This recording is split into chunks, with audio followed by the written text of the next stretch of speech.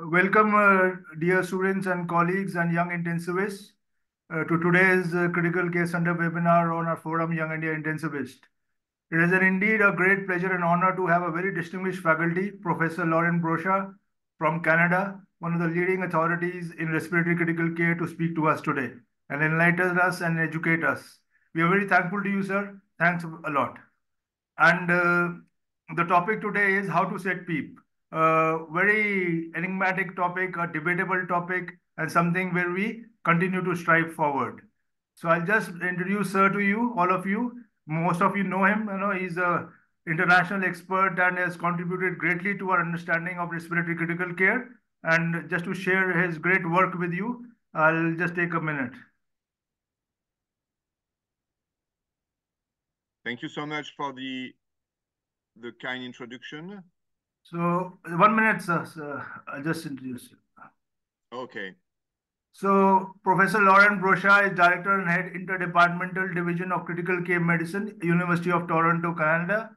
He is Keenan Chair in Critical Care and Respiratory Medicine, Scientist in the Keenan Research Center for Biomedical Science at St. Michael's Hospital, Clinical Scientist, Critical Care Department, St. Michael's Hospital, Deputy Editor of the American Journal of Respiratory and Critical Care Medicine, which is the leading journal in critical care medicine, and he was a former editor-in-chief of Intensive Care Medicine Journal, which is again one of the leading journals that we have in intensive care. He is head of the PLUG Working Group on Pleural Pressure for European Society of Intensive Care Medicine. He is former head and member of the REVA, the European Research Network on Mechanical Ventilation. He is member of the Canadian Critical Care Trial Group. And astoundingly, that is his great work, more than 500 research papers with H-index of greater than 92 and greater than 10,000 citations. So that is indeed remarkable, and we are really honored to have Dr. Laurent Brochard speak to us today. Thank you very much, sir. Thanks again for the invitation. Thanks for the kind introduction. I'm really pleased to share this presentation with you today. I think your format is really great, and hope that my contribution will be helpful, because as you say, the topic is not a new one. We are still struggling about discussing how best to titrate PEEP after a number of randomized trials. And I think we have new data and new ways to understand the way PEEP is working. So I'm really pleased to share that with you today. So my laboratory is working with a number of companies. We got research grants and equipment. They are listed here. And I will start by saying, first, we need to know why we want to use PEEP, and there are different kinds of indications. So I think most people will think about PEEP for alveolar recruitment, and I will spend some time discussing that. But PEEP is also useful to combat just simple atelectasis, which is also very, very relevant for most of our patients in the ICU. I will develop the concept that PEEP may be useful to keep the airways open, not only the lung, but the airways, when you have this phenomenon called airway closure. And I will very briefly describe why PEEP has a special effect in case of obesity. I won't have time. We can do it in the discussion if you want to discuss intrinsic PEEP and heart failure, where PEEP has also very interesting indications. So let me start with alveolar recruitment, which is often discussed, but is sometimes a bit confusing to understand what we mean. And this is a really nice illustration. We have taken it from we have modified a photograph from the first edition of the Handbook of Physiology. And what you see at the top is the photo of a lung, which has been put outside of the thorax. So you see the first image indicate that the lung is completely deflated, and then the lung is progressively inflated until it reopens, and the lung is now deflated, so back to zero. And you see the different levels of pressure which are needed to get each image. And as you can see, it's really striking to see that for the same pressure during deflation, you have much more volume than during inflation. And the way to represent it at the same time is to draw a relationship between the pressure, so this is the bottom of the slide, the pressure in the system, and the volume inflated. And as you can see during inflation, the first part is almost flat, so there is very little volume unless there is a certain pressure reached, then you inflate the lung. And then during deflation, during expiration, if you want, for any pressure in the system, you have much more volume.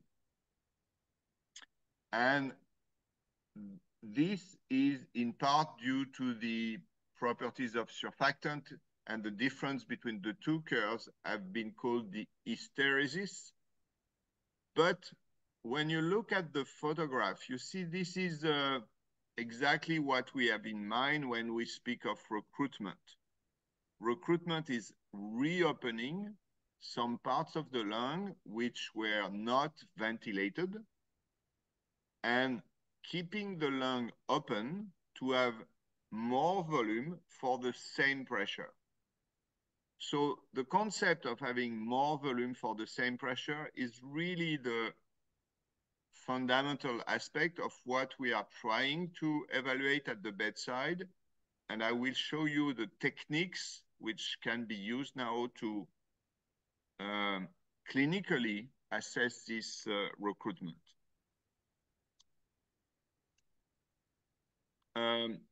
And of course, you know, an important question for clinicians, which has been discussed since many years, is that synonymous to the best compliance? And so we recently published this review article, and I'm happy to send this article for the group, saying setting PEEP, does the best compliance concept really work? And I will show you a number of examples where, unfortunately, the best PEEP, if you want, if we can describe that, is not always the best compliance. So in this paper, we discuss techniques which I will describe today and which have been very useful to understand better why we can try to find a better PEEP and why it's not always the best compliance. So I will describe the recruitment to inflation ratio, which I think is a very simple technique that anyone can use in the ICU. And I will talk about a new imaging technique called electrical impedance tomography. Even if you don't have this technique in your ICU, you will see it brings really important consideration for management of patients in general. So maybe, you know, the first reason why we ask this question, does best PEEP correlate with best compliance, is because we have data, clinical trials data, showing the opposite. You probably all know this study, which was called the ARDS trial, where it's a study performed in Brazil, and they tried to see if higher PEEP could be beneficial in patients with ARDS. So I used to say that it's not a study of low PEEP versus high PEEP, but it's a study of high PEEP versus very high PEEP. And in the very high PEEP group, they tried everything possible to reopen the lung and keep the lung open by keeping high PEEP. So when I say everything, this included very aggressive recruitment maneuver. And as you can see on this slide, this is mortality. And mortality was higher in the group with very high PEEP, which was titrated to have the best compliance. So definitely we can say the best compliance may not be the optimal technique for titrating PEEP, at least in this study, which may be confounded by the effect of recruitment maneuver because it was very aggressive, but does not show benefit and even show some harm. So let me start before going to alveolar recruitment by atelectasis. Why do I think this is really important? Atelectasis is the loss of lung volume which is not aerated and which can be reopened by pressure. And we know from a very long time, this is one of the seminal study by the physiologist Goran Edenstierna in anesthesiology 1985, that when you give general anesthesia, so meaning you put the patient or the healthy subject flat in a bed with sedation, intubation, and sometimes paralysis, you generate anesthesia. And of course, the FiO2 plays a role too. And you generate atelectasis.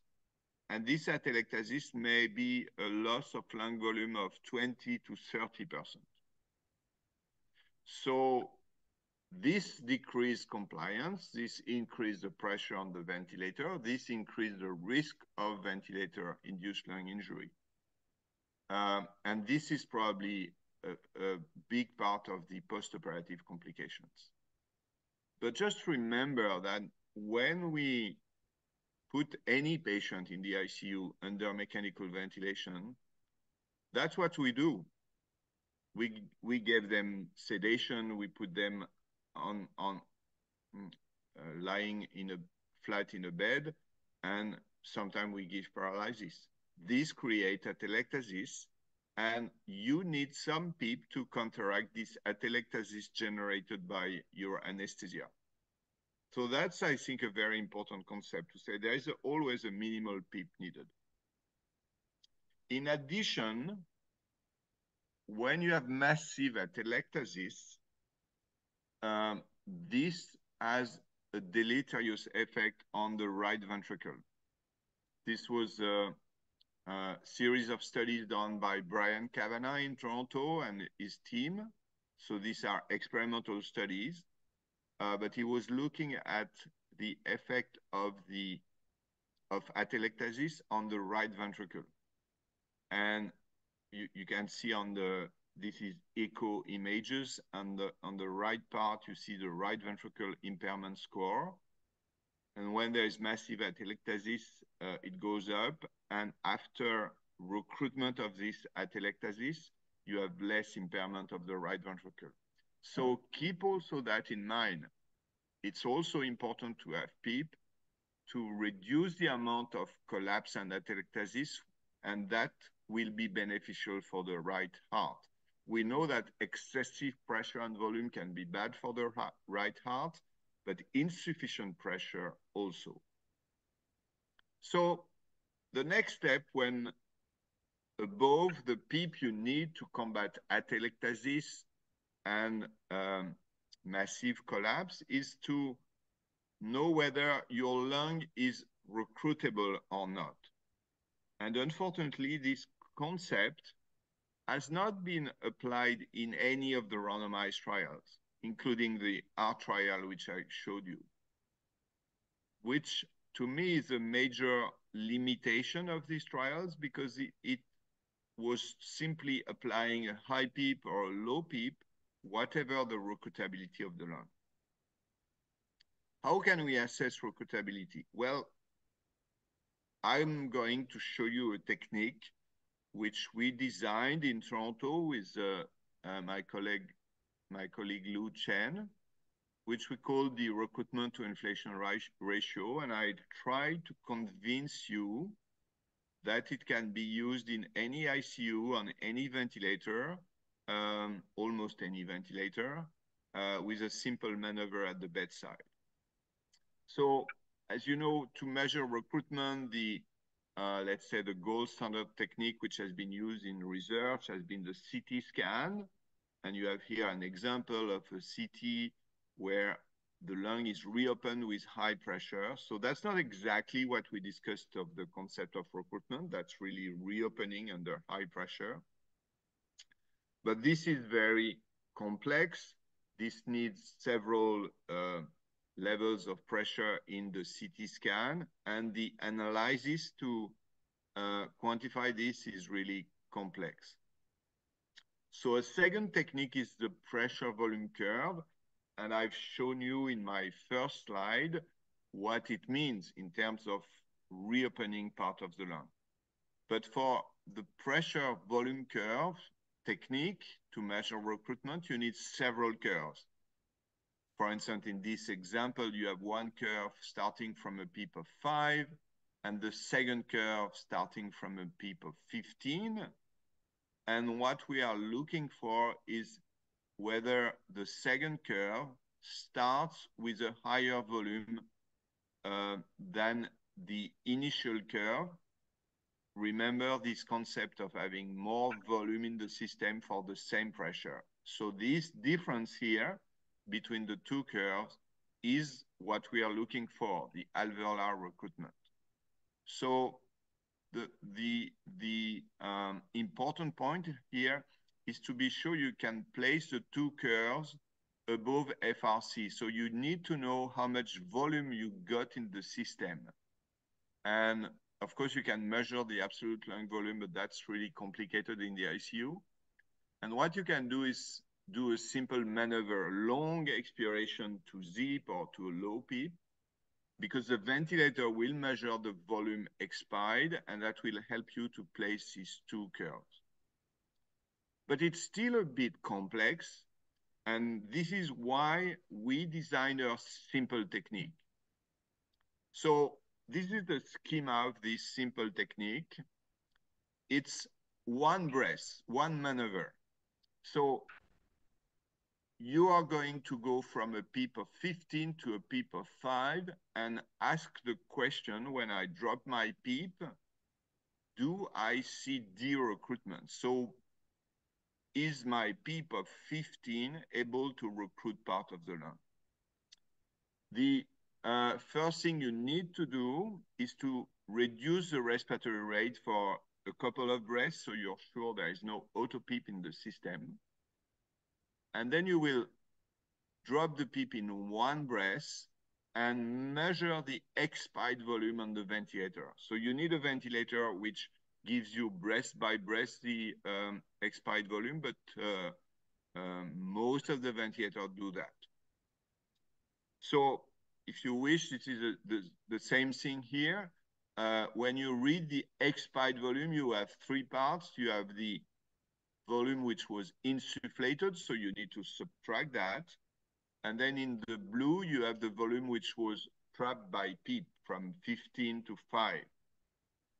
And this has two components. One is simply the volume predicted by the compliance at low PEEP. So you need to measure the compliance at low PEEP, which is simply measuring the plateau pressure and the volume, because it tells you how much of the volume is due simply to insufflation of the baby lung. And any difference between this predicted volume by the compliance and the total volume measured indicates that you had recruited the lung and that now you're losing lung volume. Okay, let me show you how to do it in real time. So I'm going to share a video with you. If you want to review this video, go to this web page, rtmaven.com, RT like respiratory therapy, maven.com. And you will see this video. You will see also a calculator, which will help you for the calculation of the recruitment to inflation ratio. So I'm going to play this video, which will show you in real time how to do the maneuver.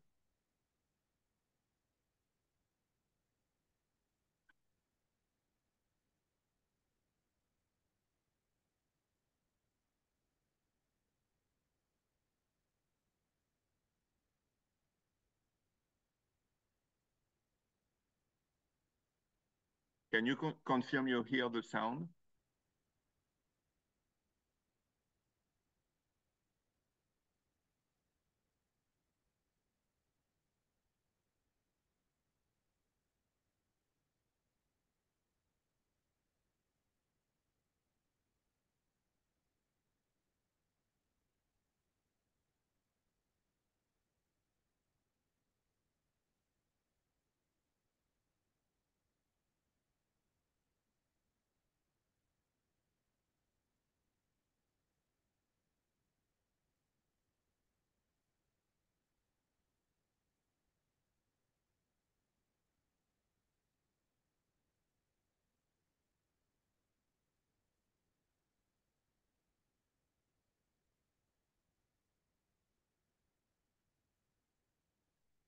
Okay, so this was the maneuver in real time.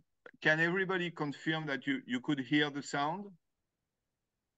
Sound couldn't be heard, sir. There was no sound. Thank you so much. Thank you so much. So as you can see, this is a very simple maneuver. And again, if you forget, go to this web page and you will see how to do it. You see the example with this ventilator, but you can do with any ventilator. So very simple maneuver, which will tell you, and I will come back to that, if your lung is recruitable or not recruitable. So it gives you a direction how to set PEEP. However, before doing this maneuver, you need to look for something else. And I mentioned that very early in my talk. This other thing you need to look at is called airway closure, because this is a natural phenomenon. You know, when you try to empty your lungs, at some time, your airways will close, even if your lung has still air, and this is called the residual volume. So that's a natural phenomenon.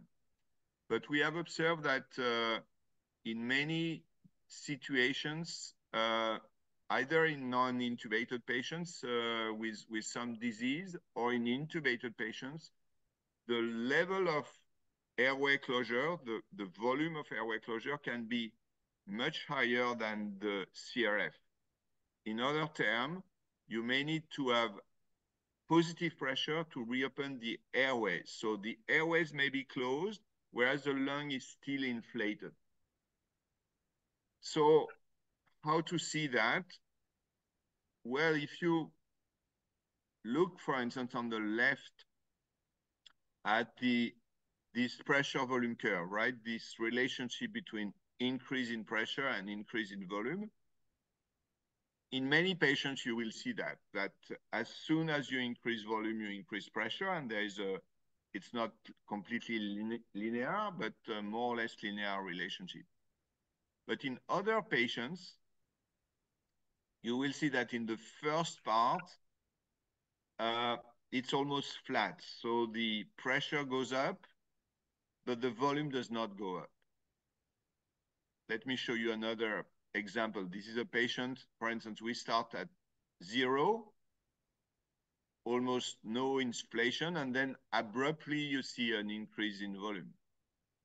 Same patient, we start from 8, nothing, and then abruptly an increase in volume. And then when we start from 16, you see the increase in volume immediately. So in these patients, what we call the airway opening pressure, so to reopen the airway, was 16. And the last graph is a patient without airway closure. So in some patients, the airway opening pressure, many of them, it will be between 5 and 15, but in some of them, it may be higher than 15. And in the very sick patients or in the obese patients, you may have very high airway opening pressure. So why is it a problem? It's a problem because if you keep the airway closed for a long time, you will have reabsorption of the oxygen. It's called denitrogenation atelectasis. So this will create more atelectasis. And it may be also injurious for the small airway to open and close every time. So if you see that, it's probably much better to have a PEEP set at the minimal level at the airway opening pressure. There is a simpler way. Again, I'm always trying to find simple technique to be used at the bedside. To do it, instead of the pressure volume curve, which is again a bit complicated, you can do simply a low flow inflation maneuver. Okay, so that would be what you can see on the screen of your ventilator during normal assist control ventilation. And that would be a low flow inflation where you set the flow very low. And you see on this curve that the initial part of the increase in pressure is very steep. And if you have the esophageal pressure, which is not needed, but here you see that there is no increase in lung volume before this point. So this is where the airways open, and then you have an inflation. We don't know where the airways closed. In ICU patients, sometimes it may be a central airway, like a closure of the trachea or the main bronchi. In other patients, it may be more distal. Again, I'm not going to show the video, but if you go on a web page, you will see how to do it. First, decrease the respiratory rate to have a long insufflation, and then go for a flow. So you need a very low respiratory rate, a flow of less than 10 liters per minute, and you can see this abrupt change in the slope of pressure increase. So it doesn't need to be pressure volume, just pressure time may be sufficient. And there is even a simpler technique. If you have waveforms on the screen of your ventilator, again, on the left, this is the low flow inflation that I just showed you. On the top is a patient with no airway closure, so no airway opening pressure. The second curve would be a patient with airway opening pressure. So if you look at the waveform in conditions of classical assist control ventilation, that's what you usually see. You see that the resistive pressure, which can be measured by a plateau at the end of insufflation, so the difference between peak and plateau, is very similar to the initial rise in airway pressure. If you have a relatively high flow, it's easy to see. But if your patient has an airway opening pressure needed to be open before insufflating the lung, you will see that the initial part here is much higher than the last part here. So visually, you can detect very quickly that your patient has airway opening pressure. And let's say it's not every patient. In ARDS patients, the studies show it's approximately in 1/3 of the patients, maybe sometimes a bit higher. So it's not in every patient, but if you do the maneuver, which I described to you, the drop in 15 to 5, you need to know if the 5 is below the airway opening pressure or not, okay? Because if your airway opening pressure is 10 and you drop the pressure from 15 to 5, in fact, in reality, you only drop it from 15 to 10, okay? So to measure the recruitability, first, determine if there is airway opening pressure, and second, do this simple one breath maneuver. Just to say, this technique has been now used by many people. Initially, we validated the technique, so this is the correlation with change in oxygenation, which of course is not perfect because we know oxygenation is not perfect. This is the relationship with the change in dead space, alveolar dead space. And you see the more recruitable is the lung, the best you decrease the alveolar dead space. This is the value of the recruitment to inflation ratio from 0 to 2. Some patients may have even higher value.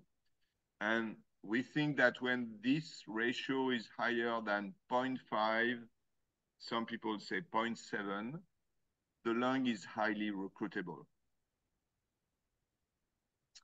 It has also been validated against the lung ultrasound score, the reaeration score.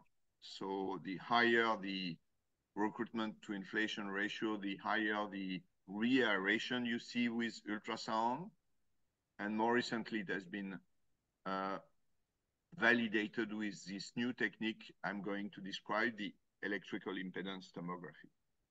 So if I was going to stop here, I would say, please use this technique to ask whether my patient is recruitable. As I said in the beginning, you always need some PEEP to combat atelectasis and avoid massive lung collapse. But then to go above, you say, is my patient is recruitable?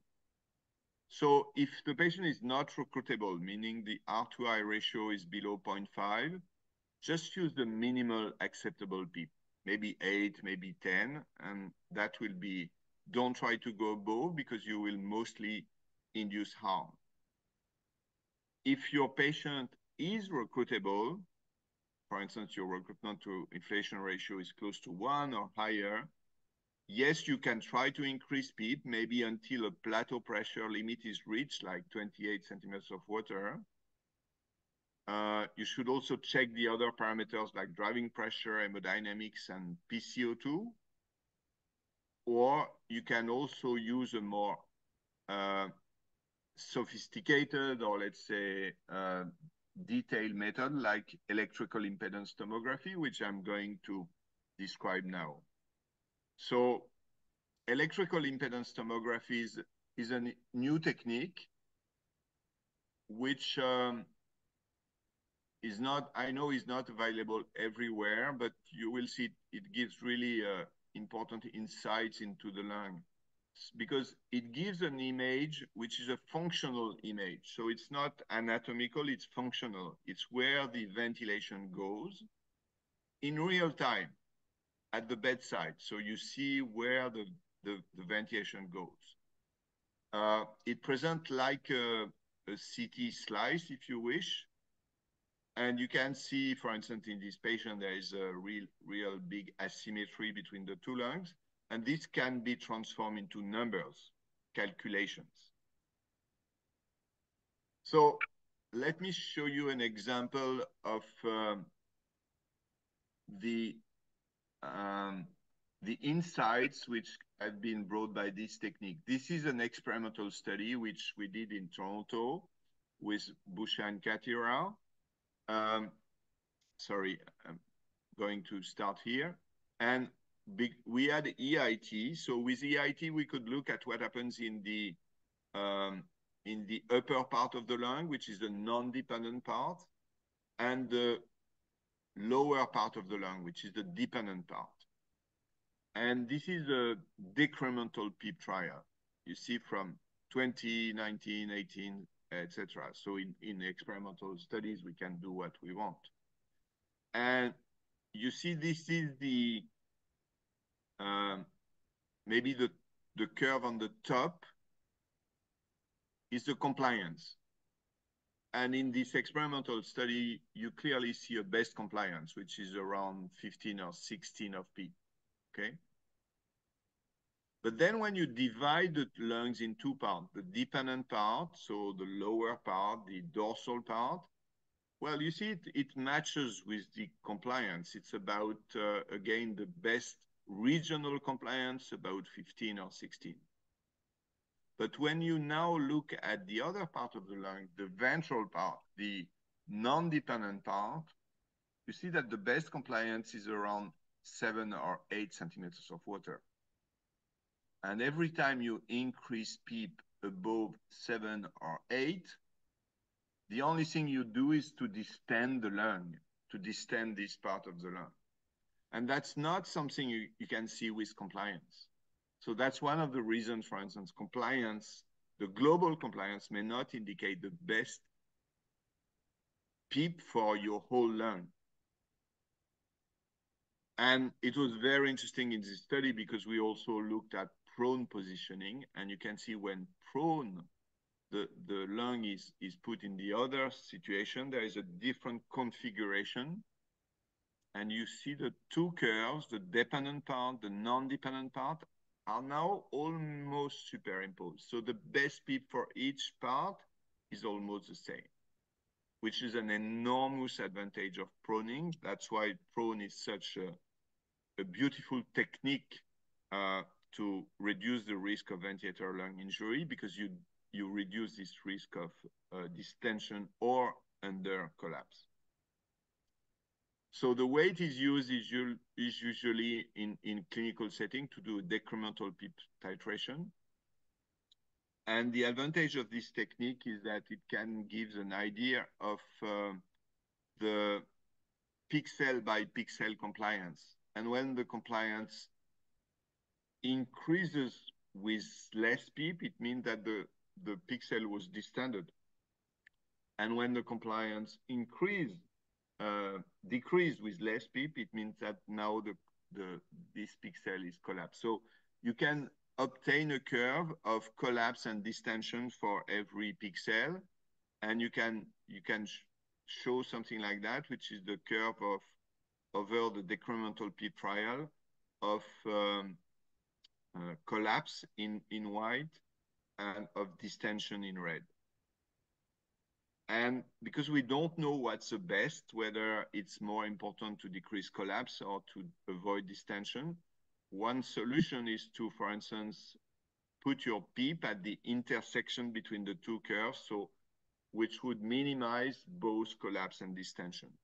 And we recently published a large study in COVID patients with more than 100 patients studied with EIT.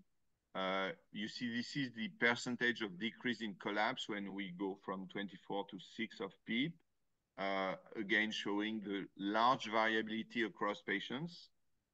We use this technique, so this is the example of patients with a low recruiter on the left. You see only maybe 7 or 8 of PEEP is sufficient to minimize both collapse and distension. And this would be an example of a high recruiter where the crossing point would be around 15. And we found that we could classify all our patients, and we found 3 groups of patients with low recruitability. The mean PEEP was around 10. Patients with medium recruitability, the mean PEEP was around 13.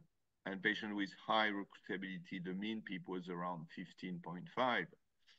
And what was remarkable with this technique is that whatever the recruitability, if you choose a crossing point, you know that you will be at a reasonably low level of both collapse and distension, like less than 10%. So really a very interesting technique if you have it to go for a more detailed individual titration of PEEP. And coming back to my initial question, is that the same than best compliance? You see the individual relationship between the crossing point and the best compliance. And it's a bit all over the place. It's not the same value. Sometimes it's the same value, but very often it's either higher or lower. So again, the best compliance is not the best technique. And to finish this part, I will show you very briefly some data which have not been published yet. We did an experimental study where we compared 3 strategies of setting PEEP. One, using this crossing point. One, where we say, what we want is to minimize distension. We think the more risky is distension, so let's minimize distension. And one where we say, no, what we want to do is to minimize collapse. That's the most risky. And in fact, we don't know what's the most risky, collapse or distension. So we randomize the animals in 3 groups. Let's say a high PEEP to minimize collapse, a low PEEP to minimize distension, and the crossing points. And this is the first result we obtained. Look at so the animals were randomized in 3 groups. Remember the low PEEP, so where we want to minimize distension, we had a very high mortality, 50% mortality compared to 100% survival in the 2 other groups. And why did the mortality was high? we think it's because of right ventricular failure. You see the dose of epinephrine which was needed in the groups with low collapse was much higher, and with, sorry, low distension was much higher. So we think we reproduce the negative effect of excessive collapse on the right ventricle, and this is why there's such a high mortality. So when we look at the mechanics and oxygenation in the three groups, you see that the low overdistension group, again, low PEEP, was worse every time. More driving pressure, higher shunt, lower oxygenation, and lower compliance. The two other groups, which were the crossing points and the high PEEP for low collapse, were very similar. And remember, this is a very recruitable model. And when we look for differences between the two groups, low collapse versus crossing points, we found some difference, not massive difference, but some difference. For instance, in terms of alveolar density, in the group at the crossing point, the lung was more homogeneous. There was no difference between dependent and non-dependent. And there was less protein content, so probably less inflammation, suggesting that the best technique from this data, at least, may be the crossing point. Okay, so from this data, we could say, well, if we think of the optimal PEEP, there is no unique optimal PEEP for all regions of the lung, so you need to make compromise. It's really important to know if the lung is recruitable or not, so that's where we can use the recruitment to inflation ratio. As you have seen, insufficient PEEP can have serious negative consequences on the right ventricle, and EIT may offer an optimal compromise for PEEP titration. So very quickly to finish, just show you two examples where another technique can really be interesting, which is the esophageal pressure. The first one is obesity. In obese patients, as you can see, the pressure inside the chest is significantly higher as the body mass index increases. So this is the weight of the chest wall and the abdominal content pushing on the chest and explaining that the end expiratory esophageal pressure goes up. So in a normal subject, it would be a relatively low value, below 10 centimeters of water, but it can go as high as 20 centimeters of water in obese patients. So for these patients, knowing the intrathoracic pressure may be very useful to counteract this external pressure on the system. So it's not so much to recruit the lung, it's really to avoid atelectasis due to the effect of the chest wall and the abdomen when the patient is sedated. You will also see much more frequent airway closure. For instance, in this series, we found that patients with BMI more than 40 had 60% of airway closure, so very frequent. And it's also more frequent in the sickest patients, the very sick patients. So in this situation, a very interesting technique is the esophageal pressure, which can be measured with an esophageal catheter. And this technique has been proposed in ARDS patients, and is illustrated here. You see the pressure on the ventilator on the top.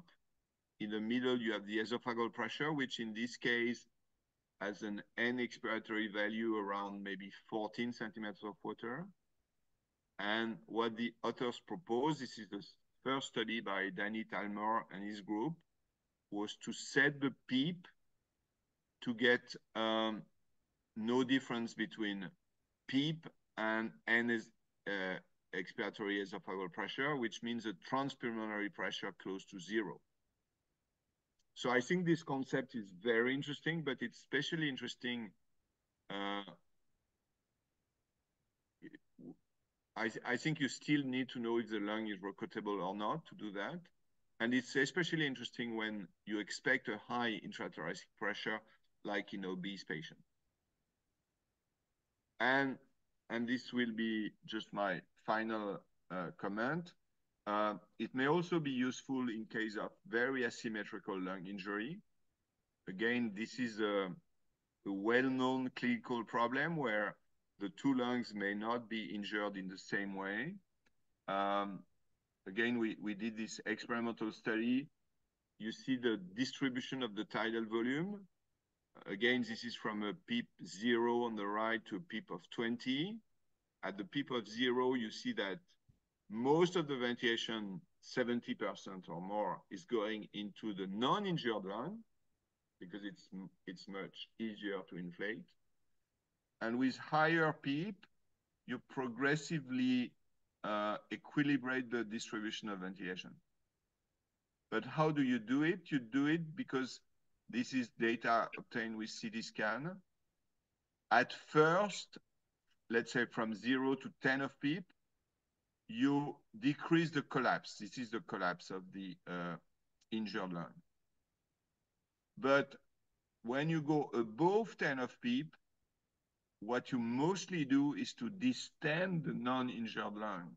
And that's, you see that the distribution of ventilation is more equal, but this is because you mostly distend the non-injured lung.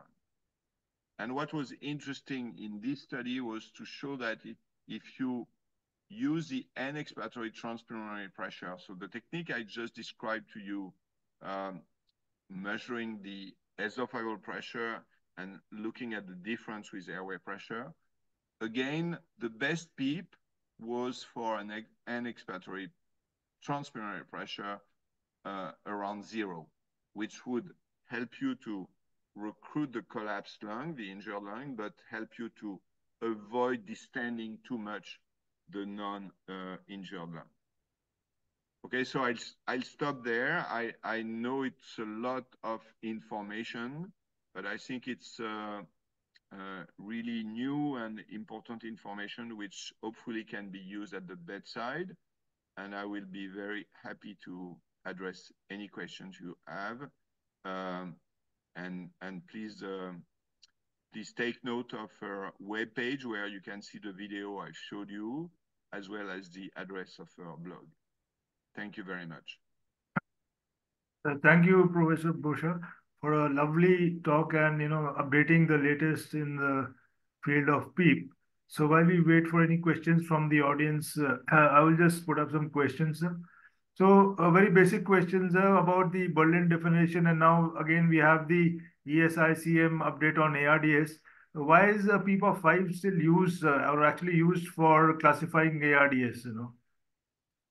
Well, that's a good question. In fact, it's it started from the Berlin definition because when people wanted to validate the Berlin definition, in most of the database from randomized study, the minimal PEEP was always 5.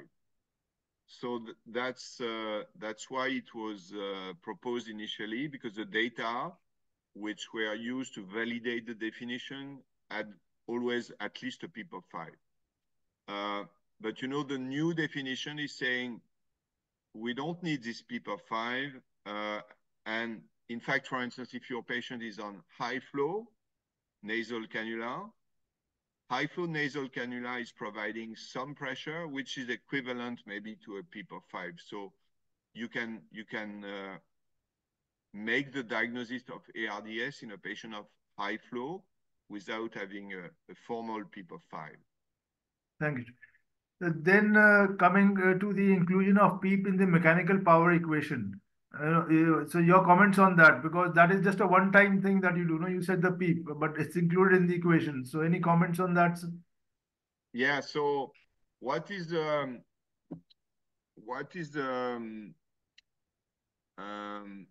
I'm uncomfortable with in the power equation is that, as I try to show, you need some PEEP. You need some PEEP initially to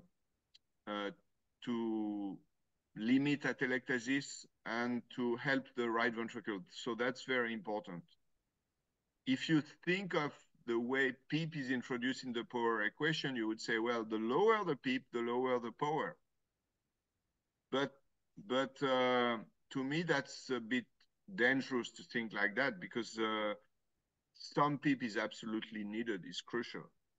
So it's true that if you go too high on the PEEP, you may be harmful, but it depends on the recruitability. So I think the effect of PEEP are complex.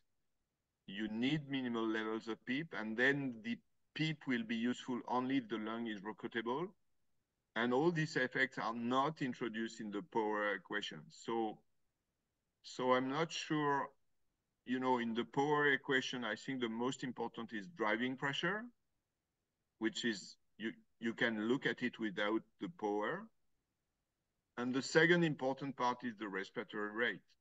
And there are simpler formula to use at these two combined, driving pressure and respiratory rate, because the power is, in a way, it's a complicated equation, but the way it introduced PEEP is not correct, I think.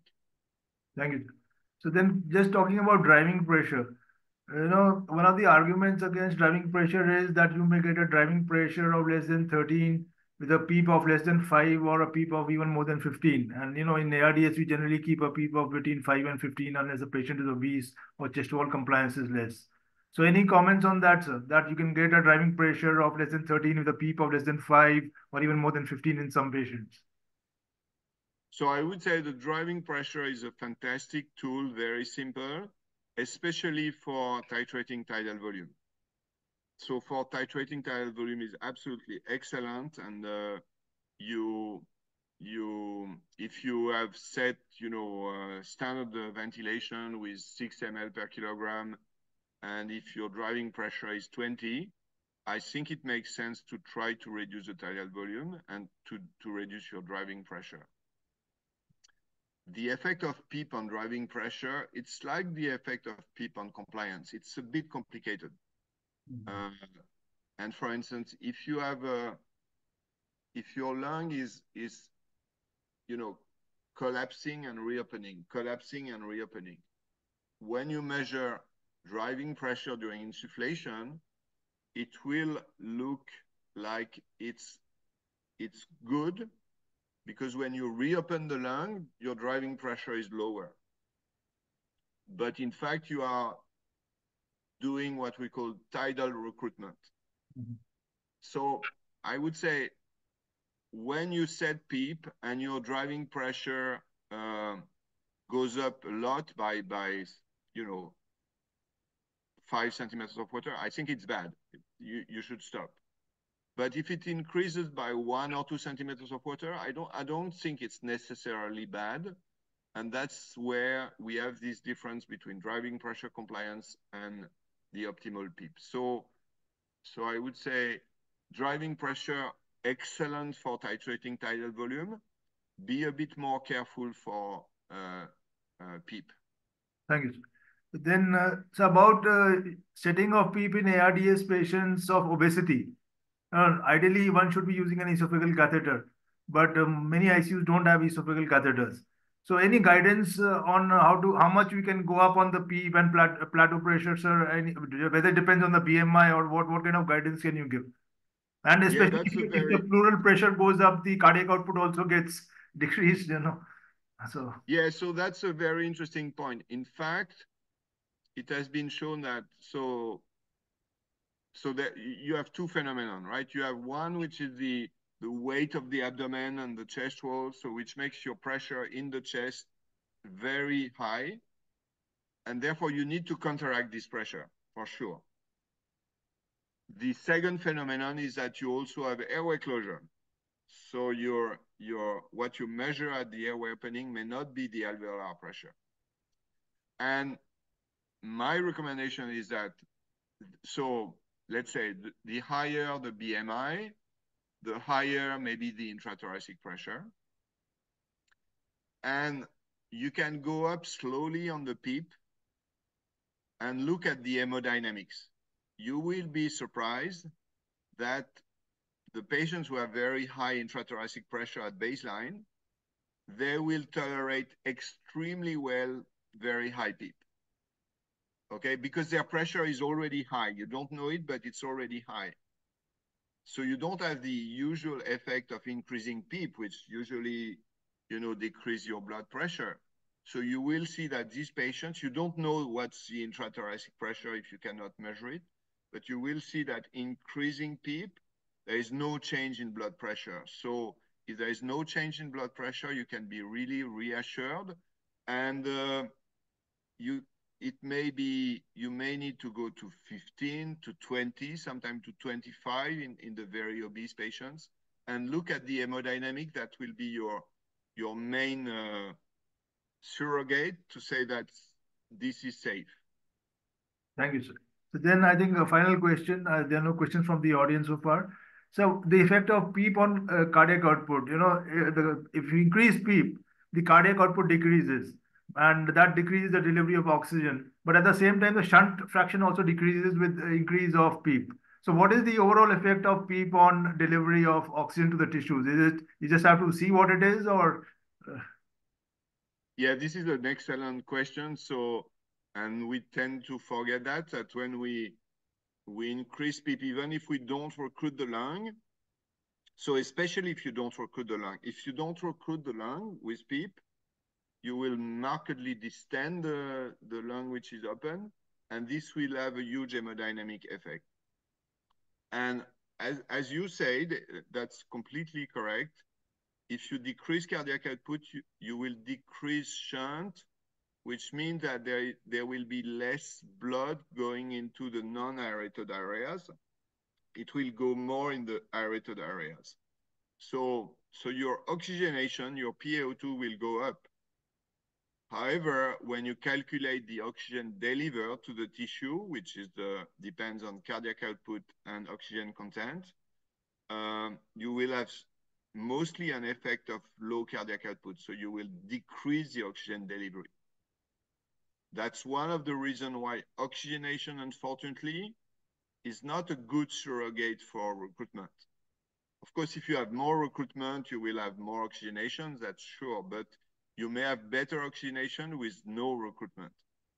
That's why we need other techniques than oxygenation to set PEEP.